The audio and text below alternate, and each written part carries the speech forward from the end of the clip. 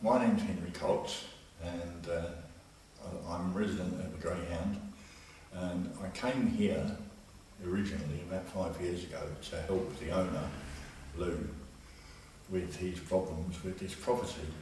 And the problems are that the physical building and the documents for it don't match what other people keep telling him he owns and lives in. And because it's a pub, it's covered under all sorts of statutes and legal requirements. And so you get all these public officials coming down telling him he's got to do this, that or the other, because the pub that they've got on their records, he's not allowed to do something or other because their records say that the pub's not what it actually is, but what they say it is. And as I said to him, well, they can say what it is forever and a day. They're not going to change the building and they're not going to change the documents. So tell them to go away and mind their own business. There are certain things you can't do anything about, and changing this physical building and the documents, which are 200 years old, can't be changed by a council official thinking that they can say it's something else and they're going to enforce legislation on it, because there is no reality for them to force that legislation on. It's a phantom, and you can't enforce a phantom in law. There's no legal process for it. Okay, fine. Well, what's going to happen is Lou's going to defend his property, and there's going to be a criminal trial. And in that criminal trial, you will have to produce your evidence of your phantom, and Lou will have to produce his evidence of his pub. I know who I'm going to back. Because anybody can come here and see for themselves the evidence, but they don't want to. The solicitors don't want to come here, the courts don't want to come here, but the police have been here, and they have looked at the documents, and they accept the pub and the documents, and so they've ended up throwing all these people with their court orders and everything off the property and saying, well, sorry, you've got to go back to court and sort it out. The land registry themselves have said that the court orders that have been obtained conflict with Lou's registered title, which, even though it's not registered properly, is registered sufficiently well for him to say, I live here, I've got my deeds, here they are, who are you, what do you want? And it's causing a problem because these public officials and people won't stop doing what they're doing. They're processing a phantom. And despite all my best efforts at explaining this to them in long drawn out court cases, because I'm a layman acting on behalf of a Greek Cypriot who can't read and write, who's legally disadvantaged by this process, as an Englishman I'm insulted actually that they're treating him in this way, because there's no reason for them to do it. It's discriminatory. Just because he can't read and write is no reason to pick on him. And when they've got it wrong and they've been told they've got it wrong and given evidence that they've got it wrong, I think it's incumbent upon them to admit that they got it wrong and do something to put it right. The most recent court case, which was done in April this year, by somebody who's bought this pile of rubbish from the man who was fighting with Lou for 20 years, who subsequently died. This new person's taken over. Carrying on, doing exactly the same thing, using exactly the same argument, using a very unscrupulous law firm and barrister to maintain that what they've got is an entitlement to register this pile of rubbish and say it's their property. And of course it's still on the lease that Lou's got, it's still registered on the lease that Lou's got, and it's still in his ownership, occupation and control. But they say, because there's a court order saying it's somebody else's and they've bought it from somebody else, that that gives them a right to register it at the land registry and say it's theirs. And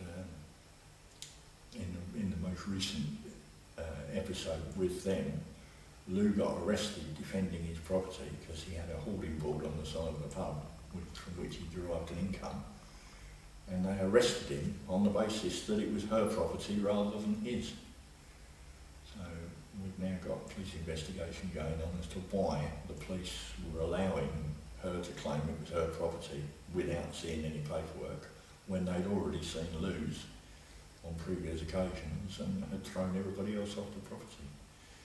So essentially, this bit that I've shown you outside here, which is the bit under the forecourt outside the building, which nobody seems to understand, because all the plans which everybody deals with in the courts, they're all upstairs.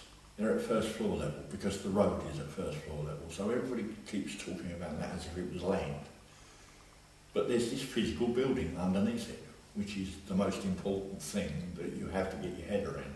It's a three-dimensional physical structure. You can't grow a tree in it, as I keep saying to Lou. You can grow a tree in land. You can't grow a tree in that forecourt out there. There's a building underneath. And that building is occupied and in use, and has been all the life of the property, since 1840. And it doesn't matter what anybody says in 2002 or 2004 or 6 or whatever, they can't change it. You know, it's just a distortion of the truth. But when you get there, they're like this. You know, yes, Mr. Cox, what is it you want? I'm sorry, I can't hear you. It's also very expensive. You know, the reason they can't hear is because the court itself is judging its own cause. It's the court that's made the error. It was the court that decided that that was land and that somebody else owned it. Lou wasn't in the court case. It was the freeholder who was taken to court. Lou's the leaseholder.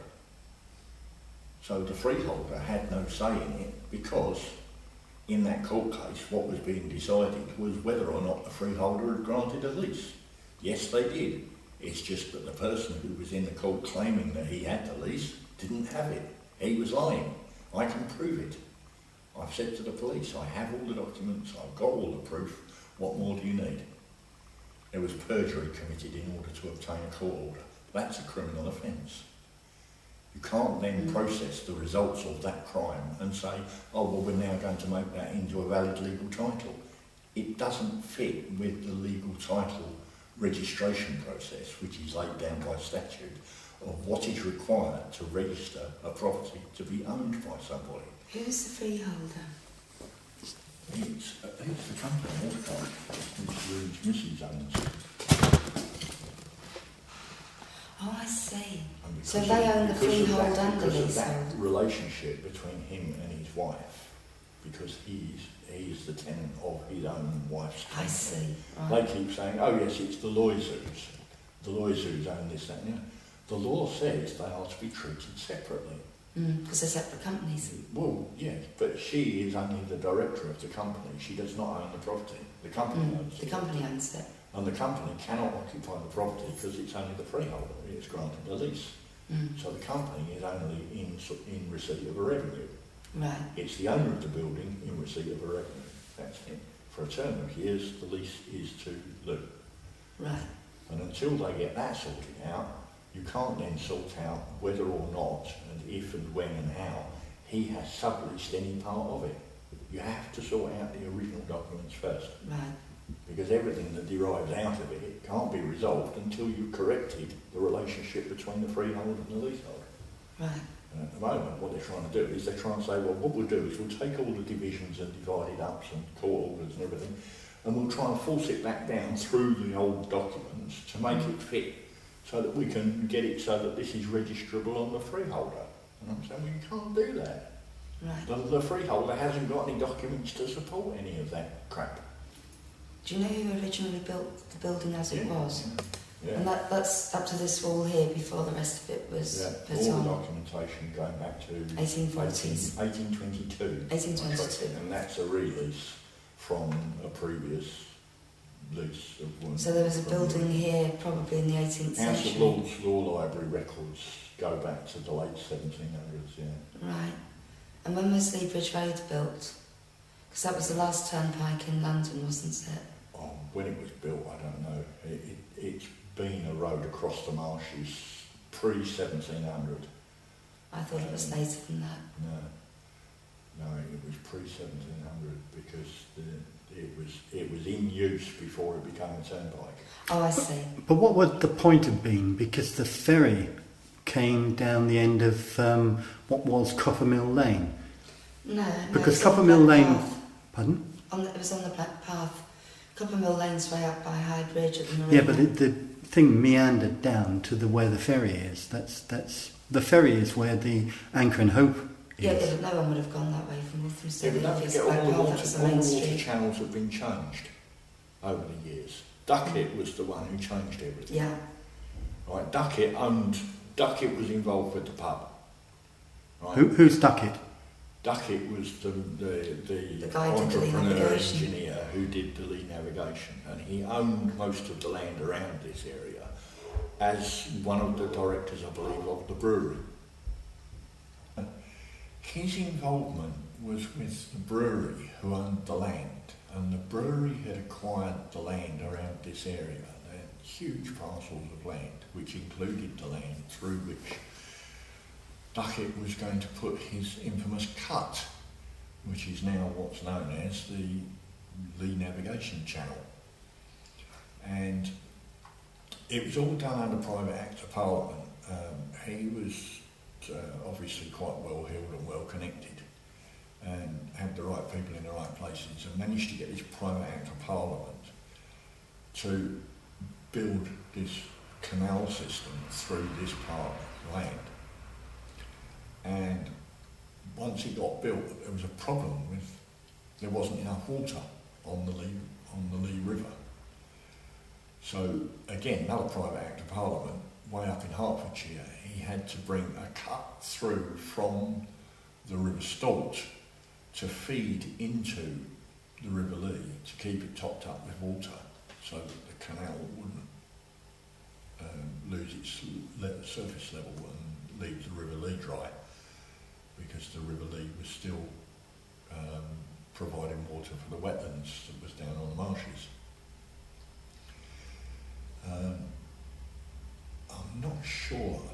I mean, there obviously is more documentation than I've found, and I don't know quite where it would be likely to be found. But I know there's a lot of records for the pub that are held in public record that I haven't accessed. I've located files.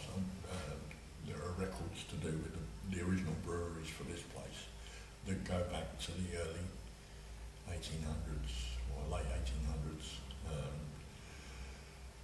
But I'm not sure how much of that information would give a connection with Duckett, and how much would show what areas of land they'd actually taken over. But I know it was when I was researching something to do with Bishop Stortford, that there was stuff in that documentation which related to the acquisition of large parcels of the marshland, which were necessary for this trench to be dug through, because they had loads of Chinese and Irish workers to make the canal. There were accidents, cave-ins and things, and there was all sorts of things that were recorded. It's quite interesting history in itself. Probably in the archives of British Waterways or something by now, I should think. Somewhere hidden where they don't want you to find it. When did they build it? It was in the late 1780s, I think, that the original Acts of Parliament. Well, different bits were built at different times. Different dates. The Hackney Cut was much later than the rest of it, for instance. And sometimes they'd build locks, and then they'd build another bit and the lock wasn't needed. So as you're going on the River Lee, you come to lots of locks that just aren't there anymore. Yeah. You know, like the one but by this stretch relating to the Lee Bridge Road, of course there wasn't a Lee Bridge originally. There was a ferry. And when this was a private turnpike, the pub was a stop-off point along the route out of the city going towards Epping. Because the area was, because it was all marshland and the only means of travel was coach and horses, this was a staging post. This was where the coach and horses used to pull in and stay overnight and then go off on their journey again. Stop for meals and all that sort of thing. I believe there was some kind of tram terminus at one time as well. One of the things that I found in one of the bits of documentation was talking about the need to stop over at the Greyhound to escape the footpads and highwaymen who were renowned for holding up the coaches on the way out of the city. But nowadays you're more likely to get the footpads and highwaymen at the Greyhound. Well, you're more likely to get them coming round here telling you they're council officials, telling you what you can and can't do at the Greyhound. Yeah, some of the old fables, the sort of Robin Hood story, all seem to be appropriate to the way people were living at the time, because there were people who had land and people who lived on the land, in the common land. And there's not much in our history that's written about the common man living on the common land and the common rights that we had. And many of those rights are still in force today and are still the backbone of our legal system. In fact, the things people think of as being criminal offences are actually civil common law offences. Theft, assault, trespass are all common law offences that go back nearly 1,000 years in our history. What was here before 1822? Marshes. Well, this was marshland. It's still shown on the land registry plans at this moment. The rear of this property is shown as being marshland because part of this land, when it was enclosed by the imposition on the land of the railway to the east and the canal to the west, this piece of land was triangulated with the road at the front, the railway and the canal, making a complete triangle with an intersection at the north end, which is way up there. And that one parcel of land was then enclosed and went into the ownership of one person, and it was subsequently then leased off and divided off, and that's the origins of when the Greyhound lease first started. And the records that I've found show a release of a previously running lease from the late 1700s, which was released in 1822, which was again released again in 1840.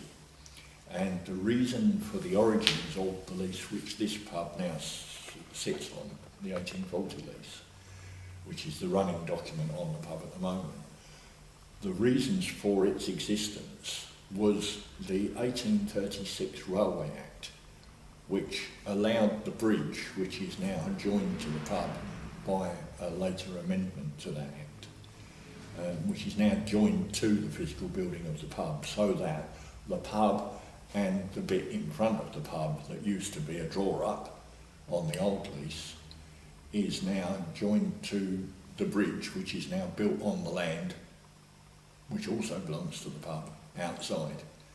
And the right-of-way, which is the other side of the Lee Bridge Road, on what they call Lammas Road, which is actually a private road belonging to the pub. It's on the lease. And the reason it's on the lease is that it was in the Railway Act of 1836 that the bridge was only allowed to be built across the property, provided the right of access to the property wasn't impeded. So the right of access to the property was part and parcel of that Act of Parliament saying the bridge can only be built across the property as long as we can still get to it. So the access to the pub became the first arch under the bridge this side. That was put into the 1840 lease as the legal right of access. Just the other side of this wall. And the coach and horses used to come through there, and the line of the old pub that ended here, to the side of it was where the coach and horses used to go through into the stables in the backyard. And the drinking troughs and the rings on the wall are still there, showing where the horses used to be tethered for a drink as they came through, or where they were sometimes left indoors. It was a bit warmer in here, I think. But as I say, the bit that's now covered outside is on a later lease, which was done in 1888. And that was as a result of, again, an amendment to the 1836 Railway Act, which allowed the construction of what's now called the forecourt, which is the roofed area outside the pub, which links the pub to the bridge, and includes that area into a new lease of 1888, such that the pub and the area under the forecourt and the area of the arches, and it included the other arches as well, all becomes the ground floor of the new lease, of the 1888 lease, which, until we can sort out the 1840 lease, as far as Lou's concerned, doesn't exist. Was any of this tied into the consolidation of the railways, into the Great Eastern Railway? You know, when they took Eastern Counties and all the other little ones? It might have been. That might have been when they had to do the amendment. But I think what it was, the pub was actually being built in 1840. It was still under construction, and the builder went bankrupt and was put into the debtors' prison. And so, at the time of the Railway Act, when they were bringing the bridge across the property, they had to deal with the debtor who was in prison. So it's actually in the Railway Act as dealing with the debtor in prison, and so all that documentation is there showing that in order to resolve the problem, there was this guy, I think he was a solicitor, who actually dealt with it all and who became owner of another piece of land which was to the west of the property, which was added on to the original 1840 lease, which made the bigger 1888 lease. See, what fascinates me with all this is that when you gave me a copy of the Railway Act, it lists all of the people who were affected by the expansion of the railway. Well, and that's included the strip of land, and it gives the names of the people who had the lammer strips, the rights to the hay. So they were, you know, the middle sort of people and the gentry. They weren't, you know, the commoners who had the rights of common grazing. They were the people who had the hay. And one of them was a debtor, and I presume that was the chap from here. And I couldn't quite understand what all that was about. John Burgess was the first chair of the reconstituted committee. John Burgess. Well, John Burgess had documentation that was to do with this marshland here. He's still around, you know. He's had a couple of strokes. Oh, well, I saw him last year in the trunk. Try and see him and see if he won't speak to me. Well, get somebody to go and see him and see what he I'll ask Ron Bateman. Because somebody ought to go and see him before he goes, because he had a mine of information.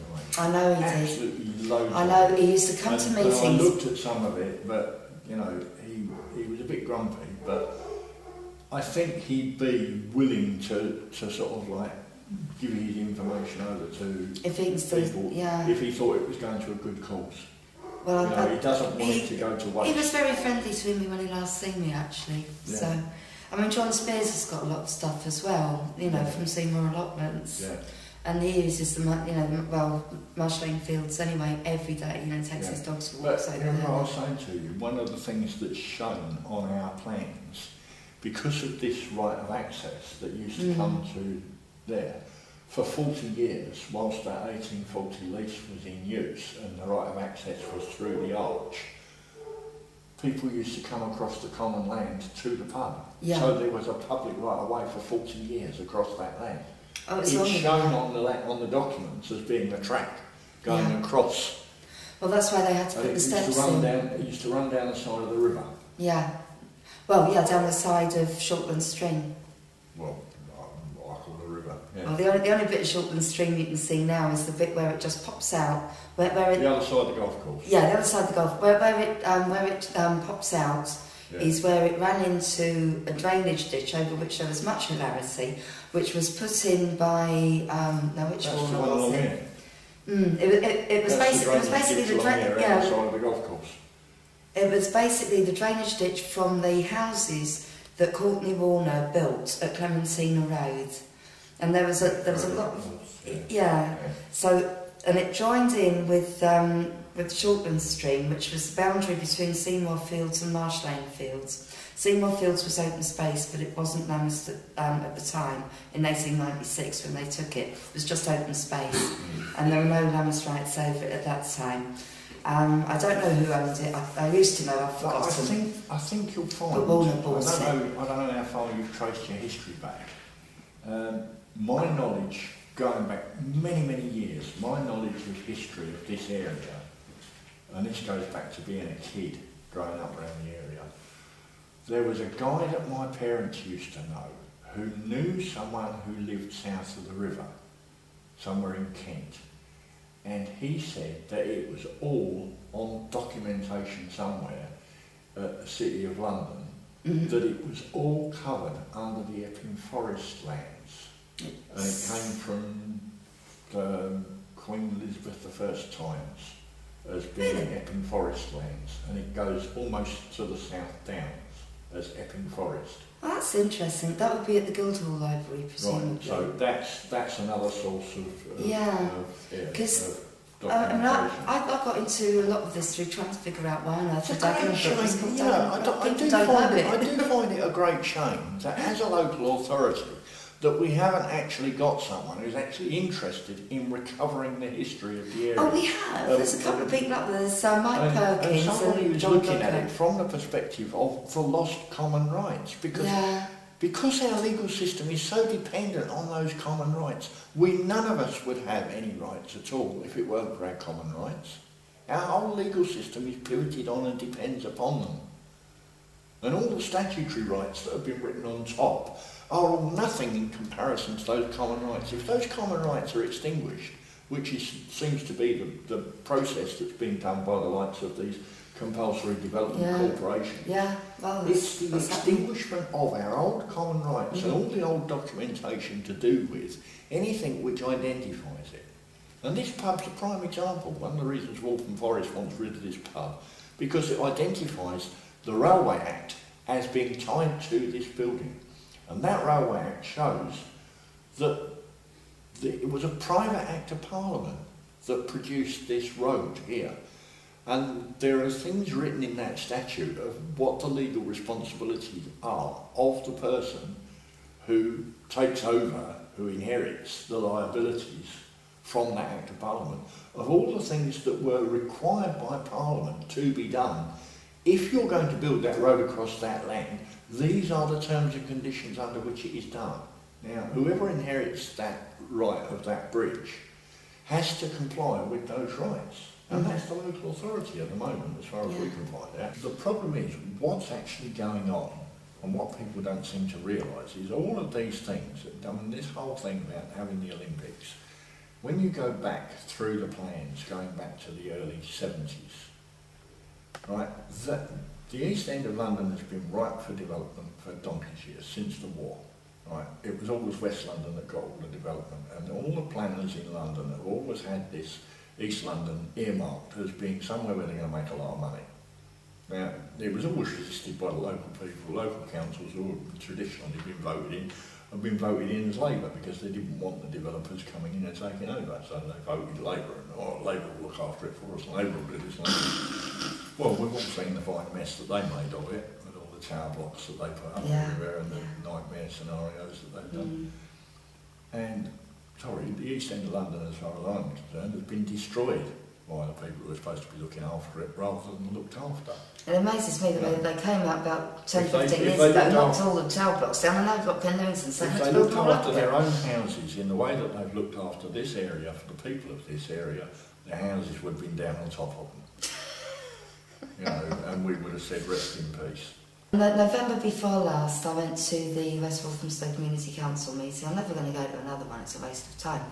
And I went in there, and the LDA were doing a presentation, and I wanted to ask a couple of questions which I'd written down. I wasn't going to waffle, I wasn't going to say a lot. I just wanted to know how much land the LDA had already bought in Waltham Forest, how much of that land was in Leabridge and Leighton wards, because that's Leighton Marshes, which is obviously the first large piece of open land north of the Olympic site, and if they've got to find land to move people to, Leighton Marshes is where they'll put it. And I've actually had that verbally from the LDA's own solicitor, who's another Queen's Park Rangers fan. Things I know about solicitors. And I wanted to know how much land they were looking at, other than that already purchased. I tried to ask the questions and was shouted down by 5 or 6 Labour councillors, including Clyde Lokes and Terry Weiner. And they were just hollering at me and shouting things like, where do you live? How much council tax do you pay? You don't live here, you've no right to speak. And they were just braying at me. I mean, there was absolutely no other word for it. It was like being in a you know, an animal yard. And I couldn't make myself heard. Every time I tried to ask these questions.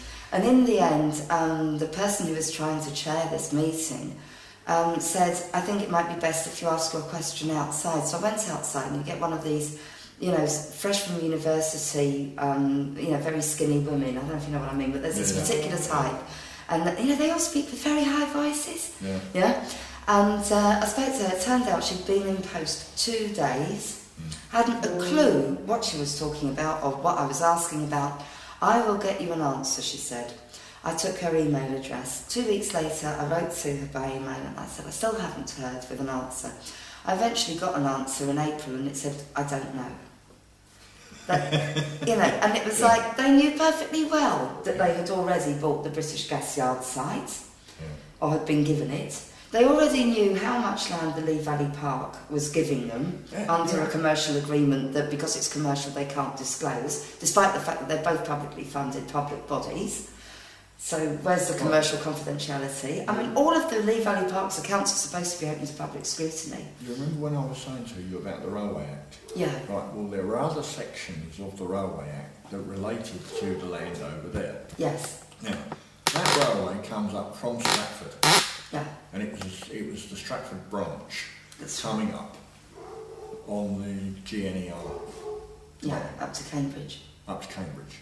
Now, when that railway was put through, again, it's the same as the road, it was put through across private land and it became, by Act of Parliament, a public right-of-way, because that's what a railway is. You sit in a carriage and you are on your right-of-way to somewhere else. So it became a on public payment right. of the appropriate fare, I think you'll find it says in the Act. Well, it doesn't matter, it's still a right-of-way. Not if you haven't paid for your ticket. Well, but I know what you mean. Whether you pay for your right ticket or not, you know, they created a right-of-way across public land. Yeah. Right? So that right-of-way was established by an Act of Parliament. Now, also, the lands that were surrounding it were all clearly identified. And one of the things that was identified on that stretch of land over there, which went down what they called the New Road, I can't remember the name of it. Oh, the Flaky Fate Road. The Orient Way or whatever they call it now. Well, that was such a scam when that was done, because that was illegal. Yes. Right? And I said so at the time, because there was evidence that that land was leased. It was on a 1,000-year lease. And the railway company knew that it was on a 1,000-year lease. It was in their documentation. Now, something about this, came up at the meeting we had with the Legal Services Department recently. There are a load of bits of land which their maps show in yellow. Yes. Which is land that the railway had a right to use if they wanted, but could give back if they didn't. And what seems to have happened is the land that subsequently got used for the freight road was land that had been used by the railway but was no longer going to be used because the sidings were being cut back.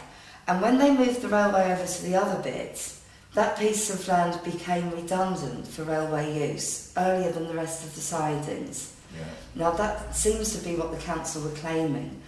Whatever the matter, in 1959, a piece of land that they never had used was certainly given back, at least to the Corporation of Waltham Forest, and that is where Mr Mosley grazes his horses. Right, okay. Now, you spoke earlier about the land being owned by the council. I'd like to put something right on the record. The council is a corporate body. Yeah.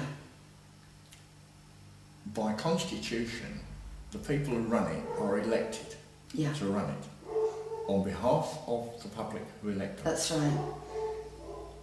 The land which everybody says the council owns, the council don't own. It's vested in. It's vested in the council on behalf of the public. Yeah, in fact the 1904 Act says vested in. At no place does it say the council owns it. Yes, it's not the council's land. No. I do wish, ordinary people speaking in ordinary terms would not keep giving the council land which they do not own. Because councillors go into power and they go there and then they come in and say, oh, you can't do that, that's our land. As if it's not our land. They've made a distinction, it's their land, not our land, right? The phrase to use is our land. The Americans, the reason their constitution says we the people is because they were so pissed off with this tyrannical attitude that's creeping back into use in this country again, right? Of, it's ours, it's not yours, it's ours. It would be nice to have all these things all tied up together and put as, you know, well, it amazes me. Here we are in the age of the internet. We had the Agenda 21 people, you know, the meeting of the minds, 176 countries was it, who decided that we needed a new agenda, something new to talk about. And what they done, they stolen it. They're talking about terrorism. And the old agenda and the old planning processes and all the old crap that was causing the very problems that we were supposed to be dealing with is still the agenda in the 21st century. Why? Why? There we were in 1997 or something. What was before opportunity. And 1991, wasn't it? Because there was 10 years to implement it. Yeah, but I was talking about it with people and saying to the local people, don't let them steal the agenda. This is our opportunity to make the agenda what we want. All the tools at our disposal, we've got the internet, we could have our own website, we could have our own information. All this stuff you and I sit and talking about could all be on the web. Could be there for anybody to access. And if anyone had time to put it all there. People could have their own right to put stuff in on the website. You know, this YouTube. Why haven't we got our own local YouTube thing going on? Well, the thing Google has just bought. People just phone in, send in their videotapes and things that they do with their cameras and send them in. Little 2-minute shorts. This is what's causing the obesity epidemic in Britain. It's everyone sitting there watching the internet instead of getting out and doing things. Yeah, but the thing is, it's all that, you know, all that stuff that people have got in their heads that nobody knows about. Yeah. Right? Yeah. It's all that stuff. If it could be all incorporated onto one site. Yeah. So when you want to know something about the local area, you get it from the perspective of the local people and all the information they've got in their nuts. They just sit there and just sit and talk for 5 minutes. Go into a cubicle and just, you know, there it is, okay, stick that on the webpage. What's this? Oh, it's Joe Blogs talking about something. Oh, there's so much. I mean, like, every year it would be so much fun.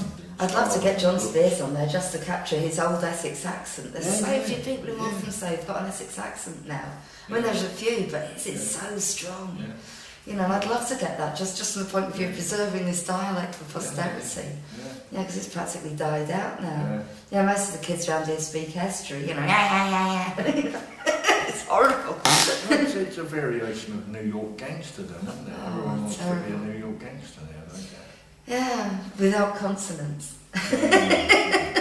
What was the connection between the Greyhound pub and the Greyhound track behind it?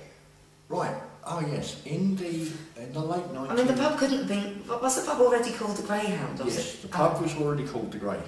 The leaseholders of the pub, the brewery of the pub at the time was called Cannon Brewery Company, and they had tenancies. You know, they used to have tied tenancies in those days. Well, the brewery was basically in the business of selling beer, but they were also in the business of collecting pubs as outlets for selling beer, and then they used to employ tied managers, right? A tied manager was somebody who they put into the property on a lease, who then agreed to sell their beer from the outlet. So it was a force, you know. If you want to lease that property, you've got to buy our beer and nobody else's. Yeah. So it was a way of containing control. So you've got these sort of Eindhoven. I think that was the case until about 1980. And Mann's beer and Botany beer and Truman's and all sorts. And all these pubs were all known by the beer manufacturer or the label. Yeah. Right, well, this one was an Eindhoven pub. Right. The leaseholder of the property at the time effectively was usurped by somebody who bought the land around the pub, freehold, which was, at the time, unusable land. because the only right of access to the Lee Bridge Road was the pub.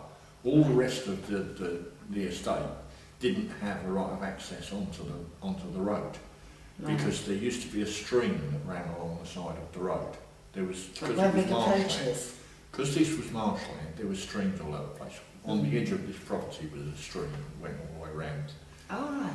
And went and joined into the cut and stuff. Right. And along the side of Lee Bridge Road on this side there was a stream, and there was a set of cottages just behind the stream, which is now where Craigie's plant hire is. Right. The land that was all at the back there didn't have the access to the road because of the stream. So the only access to the road was through the pub. So what the guy did cleverly was to buy all this freehold land, which was all at a low value because it didn't have a right of access, and it was basically, it was unusable, and decided that he had this grand plan to turn it into a motor speedway. That's right, yeah. And so he had to get permission from the brewery to use it as a motor speedway. He also had to get permission from the head leaseholder, which is Lou's predecessor in title, to use the land for other than licensed premises. So they had to manipulate all the land details to do with the licence, because by including the pub as the piece of the jigsaw that fitted to the land around it, so that the right of access to the property gave the right of access to all this other land. So it meant, all of a sudden there's loads and loads of land that can be used. Right. And by making it a speedway, big oval track. When did the speedway open? 1929, I think. Yeah, I think it was the 20s. They did something about it in the local paper. The guy who was running it at the time was a guy called John Noseworthy, and he was involved with the local council. He was the director of the Motor Speedway Company, and he acquired this lease for the pub and managed to persuade the brewery to come on board and for them to grant him a licence to sell beer, not only at the pub but also for use on the motor speedway. So his friendly people on the council, I think it was somebody on Hackney Council who actually came onto the board of the Motor Speedway Company, but it was obviously the local magistrates were involved with this property as well. It was a Freemasonry headquarters. This was actually a lodge. Oh. We found the triangle and ruler emblem somewhere on one of the walls, and it was actually a Masonic lodge. Well, what the Masons are what their favourite tricks is, the sort of things that's going on with the LDTC and the Olympics thing, that's all Masonry as well, is land scams. Well, what they did with this place was a land scam, because the property, the pub, was already on a lease that was running. It was a 1,000-year lease. On top of that, because this other piece of land had been added onto the side, there was another 1,000-year lease, which made a bigger, newer Greyhound, which was then rebuilt and everything, done away with the stables, moved the pub sideways. So that's when this outer wall became an inner wall. Yeah. Right. The cottages that were on the side and the right of way that was on the side got demolished, and the new piece of land to the west became the new right of way to the back of the property. And that became the entrance to... Is that big approach? That became the entrance to the Motor Speedway estate, Ah. which is part of the 1888 lease to the Greyhound. Right. And it remains to this day part of the 1888 lease to the Greyhound. The council say it's rig approach. I say it's not. It's the 1888 lease to the Greyhound. You'd think there would be an easy way for someone to just sit down, look at the documents Well, you and can't get anybody to do anything easy when you're saying that what they're doing is wrong and they've got to pay you compensation. They deny all knowledge of it and say, no, we've got millions of pounds, we'll fight you. So they make you fight them with their millions of pounds. Now this is where I say this is where the law's gone wrong. A local authority is on behalf of the public. Now the public aren't doing this to Lou. No. Someone in the council is doing this to Lou. Right? And that someone in the council is simply saying, On behalf of the public, we're going to put you to all this difficulty because we don't want to pay you compensation for having stolen your land unlawfully. We made a mistake, sorry, here's your land back. No, they can't do So that. the council now claim to own that? Council say they own it, but they can't own it. It's leased. Whoever sold it to them didn't own it to sell it to them. And it always annoys me that the local paper, whenever we try to say anything about what they're doing, always focus on the fact that it's open space, therefore it's an environmental issue. Now, you try talking to an environmentalist, someone from the Green Party, someone from the Hornboom Environmental Centre, they haven't a clue what I'm talking about, and why should they? Right. Because what we're doing is not to do with environmental issues, it's to do with rights, access issues, human rights, our right to the land. It's not to do with what's growing on it or how it's used. When we were dealing with the M11, one of the biggest problems we had was that there was a huge media push to promote roads and cars and everything. Now, one of the people who was involved in that deeply had a massive media industry business associated with motors. Michael Heseltine. Oh, yeah. He was pouring millions of pounds into media to promote roads, cars, transport, blah, blah, blah, blah. And lo and behold, there's all these connections with all these people at ministerial level that have all got these connections with all these corporate bodies. Christopher Chope, Steve and Morris, all the people that are all making millions out of building roads and out of selling petrol and cars and God knows what.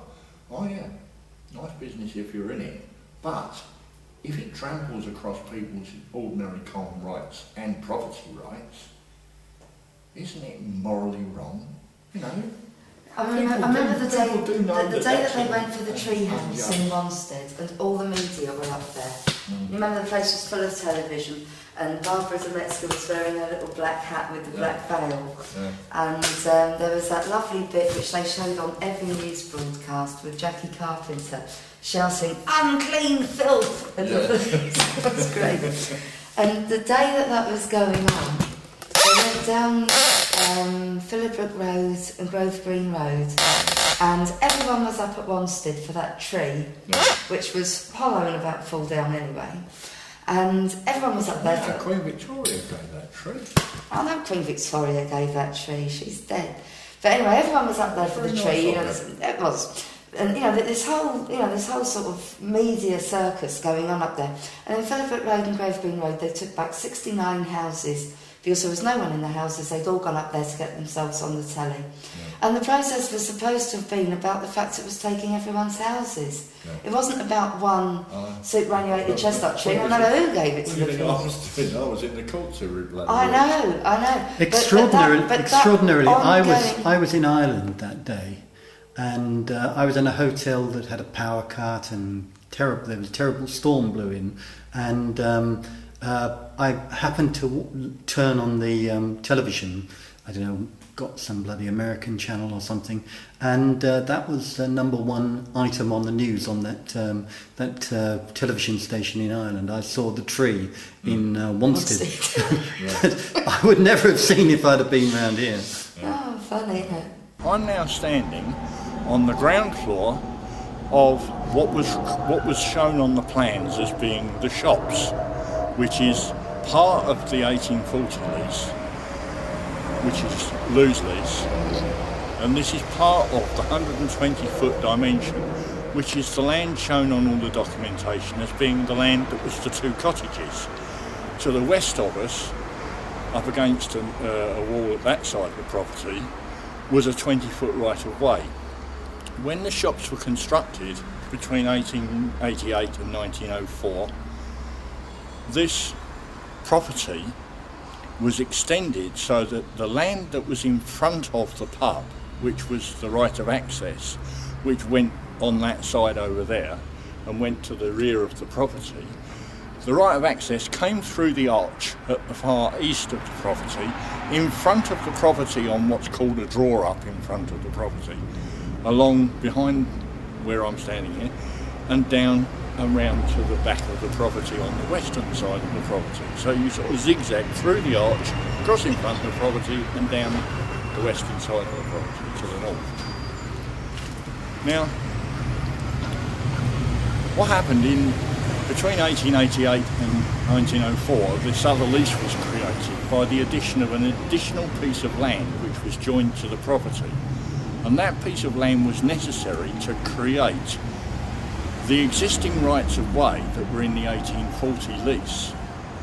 So that the rights of way on the 1840 lease were transposed onto the new additional piece of land, so that the original right of way was not extinguished but simply transferred to the new parcel of land, which was freehold instead of being leasehold. It was freehold.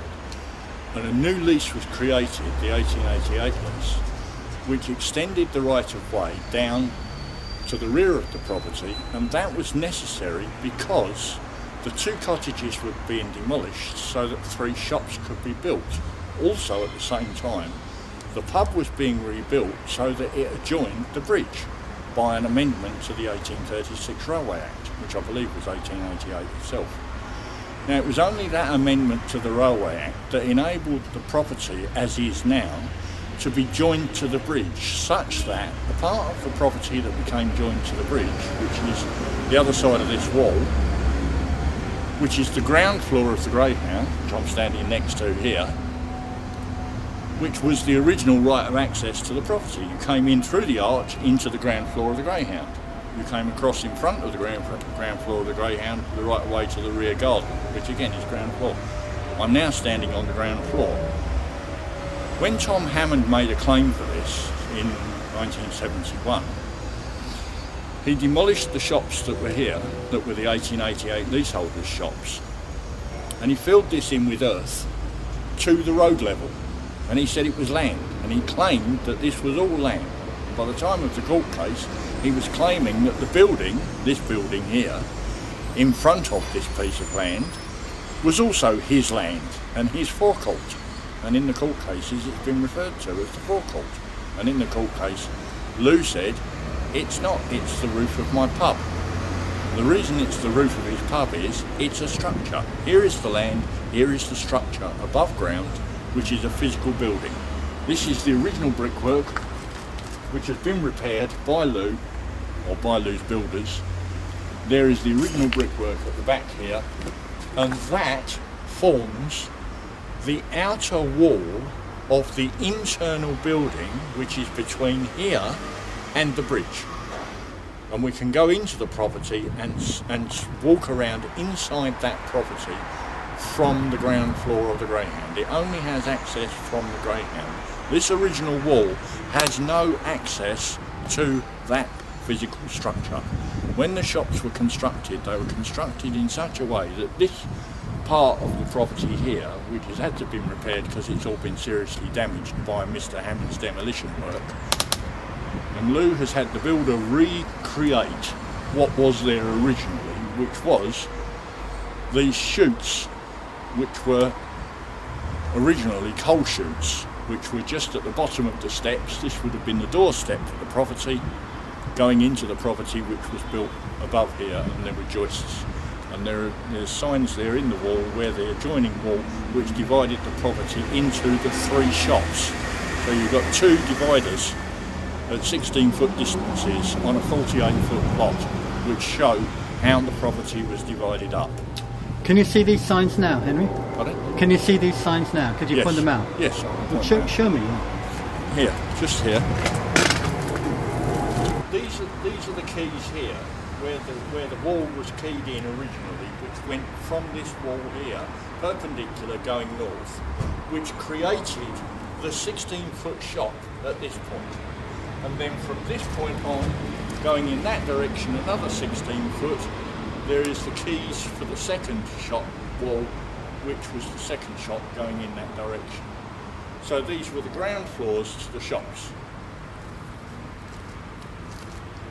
And as I say, in front of those shops, clearly identifiable with these coal chutes here, which is original brickwork, which when you go on the inside of the property, on the other side of this wall, and look, there is quite complex architectural brickwork, because being designed so that it was adjacent to the bridge.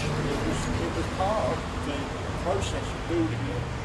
It had to be given torsional strength from a width perspective and a length perspective. So the arches are designed in such a way you have these long loping arches which prevent compression from the side, from the weight of the road on the side.